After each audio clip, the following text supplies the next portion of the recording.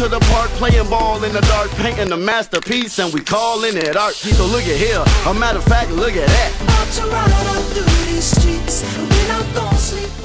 How do I feel about the rap game right now? It sucks. Rap sucks.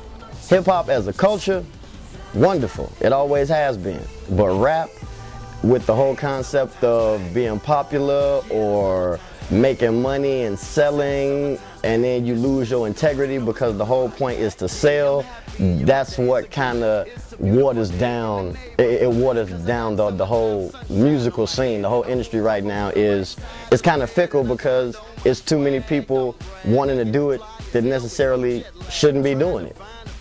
Prime example, if I'm a roofer, I put roofs on professionally. This is an example. If I'm a roofer and I see somebody else putting a roof on another house, as a master roofer, it's my job to say, them shingles ain't lined up that right. They gutter kind of crooked. Like, oh man, look at how they did the foundation around that chimney. That's horrible.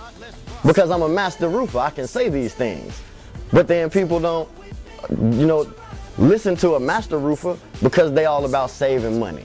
If you can save money and have somebody do a piss poor job on your roof and you happy with that, then that's cool.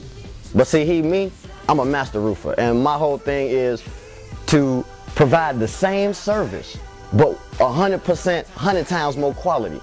But then since it's supposed to be a recession, I heard it's a recession, I kind of scale back on the price. Almost like Blue Magic, the American Gangster style.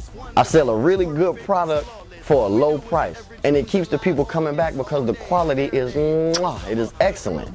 That's what the rap game needs to be turned into, but it's too many people trying to get in and make the little one-hit wonders, and it's messing up the game. So we just need to bring more substance, more validity, and really incorporate more of the culture back in it so we got something to pass on to the generations, that's coming up.